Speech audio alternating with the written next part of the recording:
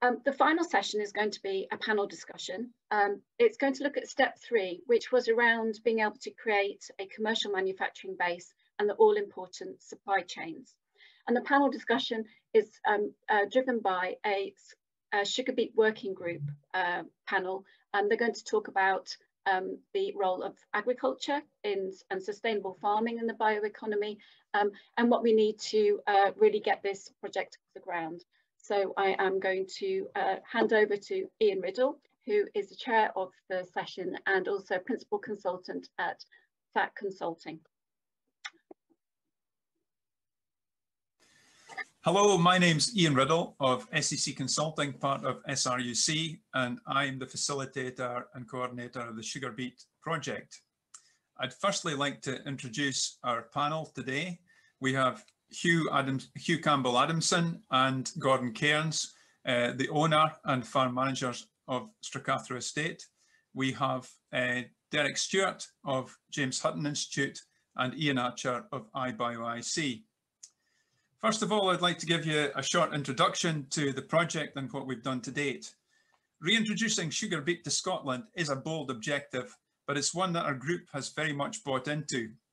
The crop was actually grown in Scotland from 1926 through a plant in Cooper Fife for refining for sugar up until production ceased in 1972. Now, 50 years later, we have plans to reintroduce the crop in eastern Scotland, this time to produce ethanol for industrial purposes, both as a fuel additive and for various plastic products. So our main goal is to decarbonise part of Scottish industry by reducing reliance on fossil fuels and also to provide a new crop for farmers. Now, I first heard of the plan when Scottish Enterprise approached RIS, the Rural Innovation Support Service. RIS provides a facilitator to help a group, mainly farmers, draw up a plan to take an innovative idea forward. It helped that Scottish Enterprise had already commissioned the National Non-Food Crop Centre to prepare a feasibility study in 2019, which had been broadly positive of reintroducing sugar beet to Scotland. So I worked with IBioIC and JHI to do the groundwork and set up the RIS group. How did we start? We held an open meeting in Dundee last February to spread the word, and were delighted when 46 people, farmers, co-op leaders, agronomists and consultants, many people from the agricultural industry turned up and were broadly positive about the idea. However, we all recognise the challenge is daunting. Although we know farmers can grow the crop and the refinery process is relatively simple technology, we need to find a large amount of capital investment for plant and infrastructure. And most importantly, we need to convince many farmers on some of the best land in Scotland to grow the crop. And they'll only do so if the price is right and they can lock into a long-term arrangement. And on our group, we've been fortunate to pull together a great group with diverse knowledge that has met regularly since March 2020. This includes farmers already growing sugar beet for anaerobic digestion plants who have trialled the crop at 4 locations, as have JHI. We've got chemical industry expertise from IBioIC and also from JHI. We have cooperative experience from SAOS and a vegetable co-op. And we've also people with strengths in communications and industry leadership, important for getting our story across and influencing key people in industry. So what are our next steps?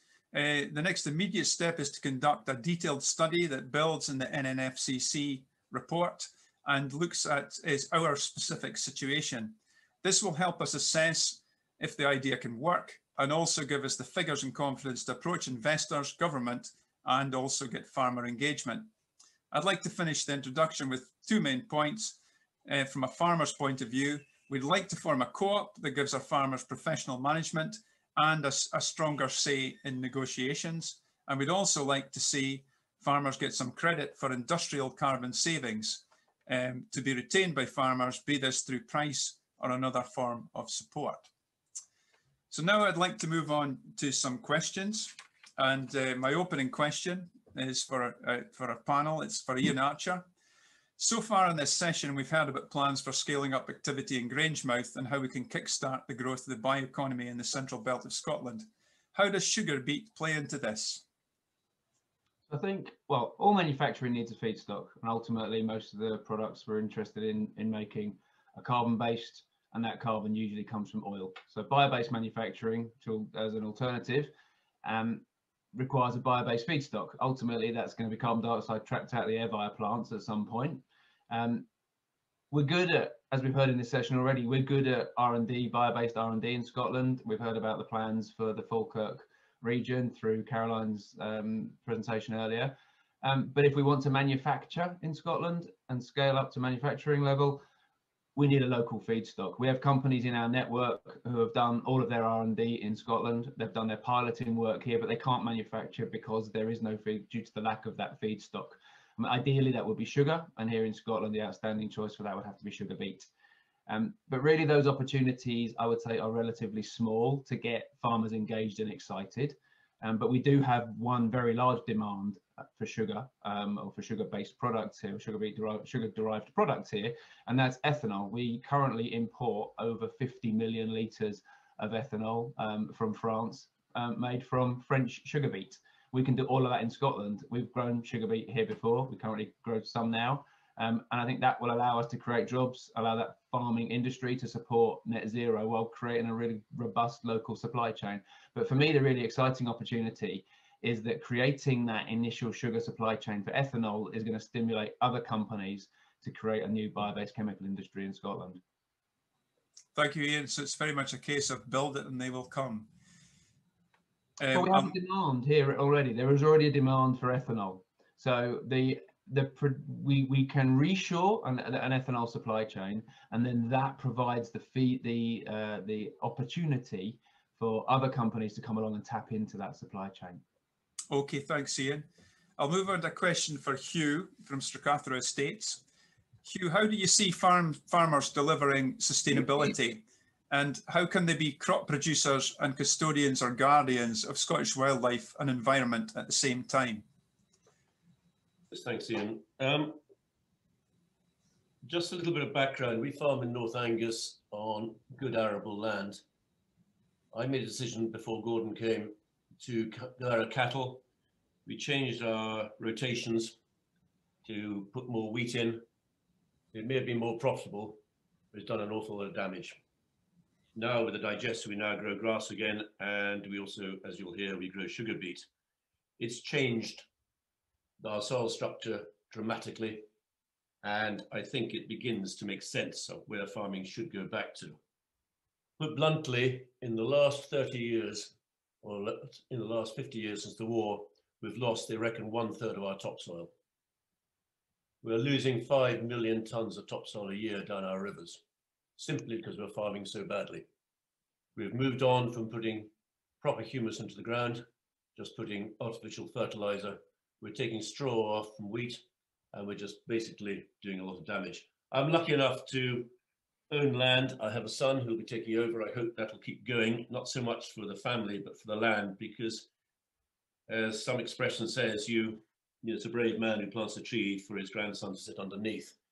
But I think all farmers should be looking that way. We've been far too short term. And the one big problem I have is we've been encouraged through subsidies to grow commodities. Just commodity, grow wheat, grow butter. The end user is never known to the farmer directly. We've got to get out of that. We've seen what's happened with Brexit. We've seen the recent problems with exporting, bringing stuff in from abroad. It's going to be more difficult.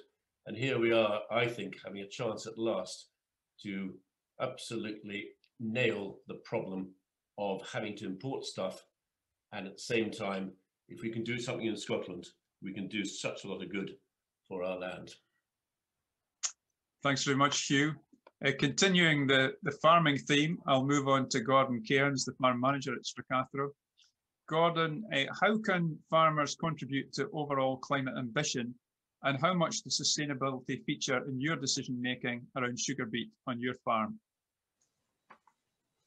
Yeah, thank you, Iain. And well, I'd hope through this project that farmers will be able to contribute considerably to the climate change and decarbonisation of road transport and fuels. And as Hugh said, everything we do at Stracathro here is geared on and about sustainability. I mean, moving away from producing commodity crops. And this idea of growing the beet, it gives us hopefully a profitable break crop. And the Scottish agriculture is really needing a good break crop, something else to give us break the cycle of growing continuous cereal crops or continuous root crops. So we need something else in there. One of the big problems, and Hugh touched on that as well, is the soil degradation and erosion. And I think growing beet as a root crop as opposed to other root crops that we're growing, it doesn't need the same rigorous preparation of the soil. It doesn't do the same structural damage to the soil when it's been prepared. And because it's harvested over a longer period of time, we actually have a lot of ground cover over the winter period when there's high rainfall periods. So you potentially don't get that same runoff and erosion from as you would do from early harvested potatoes, for instance, when the soil is left bare all winter. So I think the beet crop fits nicely into that we have a crop that's suitable for Scottish climates, and also the one thing, if we're using this as a industrial product and the end product from that may well come back onto the farm. So there's really no waste. We have the potential to bring some of that the byproduct back onto the farm and use it as a soil enhancer or a fertilizer as well. So that creates that cycle where everything's not getting lost from the soil, and we're able to put something back into soil, rather than if you sell wheat, all the nutrients that are used to growing the wheat are gone, they're lost from the farm. So I think we've got to bear in mind the bigger picture on keeping these nutrients in the cycle as well. So I think the beet crop goes a long way towards that. The other thing with that, growing it as an industrial crop rather than growing other root crops for supermarkets and such like, there should be virtually no waste. So that has to be good for the environment as well, because the whole crop will be usable. There's no offtakes because the carrots are wonky or dirty or don't look the right shape. So I think the beet crop in the whole has a lot to offer, both for the farm but also for the environment and the soil that it's grown in. Okay, thanks very much, Gordon. Another question for you, focusing on the crop. Can you tell us how sugar beet is already being used in farming? Yes, it's, as I say, that with the demise of the beet factory all those years ago, there hasn't been a major crop in Scotland, but there always has been a certain amount growing as fodder for livestock. And over the last few years, with the more AD plants as we have here at Stracathro, we've been growing beet for that market. And yes, and it grows very well in Scotland. We've been quite successful. The new varieties are frost hardy, they yield well, and I think there's potential there to breed. The plant breeders are moving on and producing varieties that will grow well in Scottish conditions. It's worked well for us, and again, as I've touched on before, it's allowed us that rate crop that gives us a profitable crop. So that one of the big things about being sustainable is you have to be profitable as well. And hopefully with the beet as well, as we have had before, we can tie into some sort of long-term pricing structure, whereas you're not at the vagaries of the world markets or selling commodities. So bonus for farming, as well as having the industry has the crop there that they can draw on, but it's tied into some sort of pricing structure. So it does work well for us, and I think that the advantage for us, and it hopefully it will tie in with the when you sell it off for sugar production as well, that because we are supplying it to the AD plant, we are getting all the benefit of coming back. So the end product from the AD plant comes back into the land again, and I think that's important. We don't want to lose sight of that it's all about bringing these nutrients back into the cycle as well. So yeah, it does work, and I think it's something that we should go forward with, and Scottish farming will benefit from it. Thanks very much, Gordon. Moving to Derek Stewart of JHI, how does this project fit into the world of agricultural innovation? I think people view agriculture as lacking in innovation, and actually Gordon's just mentioned aspects of it. I mean, the introduction and development of anaerobic digestion as a process within agriculture is a great example. And you just need to walk into your supermarket now and compare it with 30 years ago. there's agricultural innovation right in front of you. But agriculture is seeing different drivers now, as are most sectors. So with climate change, we need to be producing sustainably.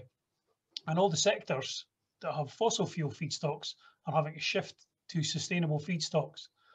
If you look at just the mass balance of what goes on in those sectors, the only sector that can deliver feedstocks sustainably to them is agriculture. End of. And so this opens up a massive opportunity for agriculture. We're not bringing in a new crop. As Gordon had said, we grew sugar beet well into the 70s. So what we'll see is a resurrection of an existing crop, but agriculture at the genetics levels evolved. So we've got new varieties that perform better and they should deliver higher yields going forward. So we're trialing them now. What we also want to do is innovate on processing the sugar beet and try and do microprocessing much more on farm level, so values captured right down at the production level. And what we've got now is an opportunity to create a supply and value chain that is much more equitable. So everyone gets a good share of a good return in revenue across the piece. So innovation here is not just on the agri level, there's the process level and also the business model level. Looks like a bright future, I think. Good, thanks, Derek. Now a question for both Iain and Derek. What role does biotechnology play here? How does agriculture and big science fit together? Do you want to go first, Iain? Well, I'll kick in first, actually. I mean, it's interesting, if we're talking about biotech, because we're producing a sugar crop and then converting it to bioethanol, you're using the oldest form of biotech there's ever been, the development of alcohol. I think most, I would imagine 90% of your audience will be familiar with that process and be engaging with its products shortly thereafter. The interesting bit here, I think, is progressing that onto the complex chemicals, and Iain's going to talk about that. Yeah, and so I would have said the immediate opportunities for us and our sector. Well, as I mentioned before, we have companies within our membership who are developing new processes by really modern high-tech engineering of microorganisms, so they can convert a sugar into some kind of interesting product. You know, one of the most obvious ones would be the perspex, the plastic that my glasses are made out of. But there's loads of others here, and fuels are another option. Fuels are one where we already have an existing demand for bio-based fuels, other chemicals. But there's some really interesting areas, things like, you know, mycelia being converted into building materials. So, you know, growing the materials that we can use for construction, for clothing. You know, people are looking at vegan leather, for example. So you can put that sugar through a process and make a material that performs as well as traditional leather. I was at a meeting last year where the North Face clothing company were presenting a jacket that was made from synthetic spider silk from this area. So there's lots of different areas that we can get into here, and that's the opportunity that we will be manufacturing in those areas. Is what we offer the potential for by bringing this supply chain into Scotland. And we can guarantee that without this, we will never be a manufacturing country in this space without some kind of supply chain. It's absolutely certain that R&D is going to end up taking its manufacturing abroad because it can't be done locally. So we're not guaranteeing it will happen here, but we provide the opportunity for it to happen in Scotland if that supply chain is in place. Okay, thank you. You've all provided very compelling answers, and it's obviously an exciting opportunity. A final question to each of the panelists. Where do you think we'll be in 10 years' time? And I'll start with Hugh. I hope very much. With my control, I'll probably not be around, but in 10 years' time, I hope very much we are able as farmers to grow a better diverse number of crops. One part I do feel very strongly about, it has to be locally done. If some way, and I don't really understand your process, but if it includes local production, that's good. We've got to get back to the idea of being localized and get away from commodity market. Okay, Gordon? Yeah, I just really endorse that. I think in 10 years' time, it's good to think that we will have an industry that's evolved with a willing buyer for our product right on our doorstep, free of the vagaries of the world market. And I think on that would go a long way to helping Scottish Agriculture PLC be in the drive to being carbon neutral, and that's exciting. Derek? I think we'll see a nascent industry starting, and we'll have a sustainable agricultural industry that's feeding into it. And hopefully all of that together will see Scotland viewed as the place to be developing sustainable feedstocks. Thank you. And Iain? I think our immediate next steps in this project are engaging with investors and operators to get the ball rolling here, to get something, to get real steel on the ground, and this supply chain in place. In 10 years' time, I don't want to see any more imports of ethanol from anywhere outside of Scotland, and we should be making all of that ethanol that we need locally while protecting our land in the way that Gordon and Hugh have described. And I hope we'll have a burgeoning bio-based chemical industry that's growing alongside the existing chemical industry here in Scotland. Okay, thanks. And I think what I'd like to see probably echoes what Gordon said, is a strong co-op of farmers all participating in this, maximising, you know, their profitability from a fixed price that they can rely on, which would be excellent moving forward. Okay, thanks very much to all our panel. I think we've covered a lot of ground and some excellent answers. If any of the audience have any questions, I think the best thing to do would be to contact Iain Archer, who you probably know, email or contact Iain Archer, and he can get the questions to the rest of the panel and provide an answer. But thanks very much to all the panel, and I hope everyone in the audience enjoys the rest of the conference. Thank you. Thanks very much for that panel session. That was really interesting, and it provoked a lot of questions, and I see that Derek Stewart would like to answer one of them live, and that's a question from Sarah, which is, what is the attitude of farmers Scotland-wide to embracing eco or sustainable farming? Over to you, Derek. Well, speaking from the James Hutton Institute perspective, we engage with the farming community on a daily basis. They are already stewards of the environment, and they see going forward as continuation of that job. They want to leave the land in a better state than they were gifted it or bought it.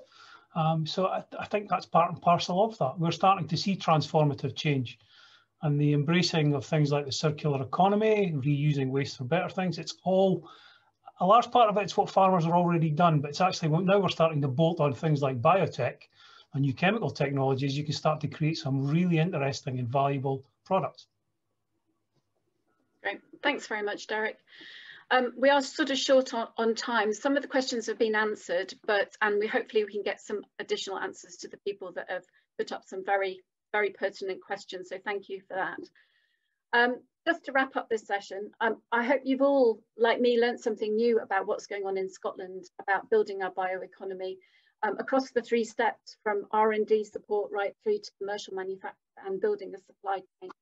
I'm reflecting back on what Terry Ahern said yesterday from SEPA around Scotland being you know, big enough to be taken seriously, but small enough to be nimble. And I think the things that are going on really are testament to that. But most importantly, this will only work if through collaboration between academics, researchers, investors, and skills and training from our education establishments. But I think working together, we're in a very good position to continue to accelerate our bioeconomy and chase that net zero target.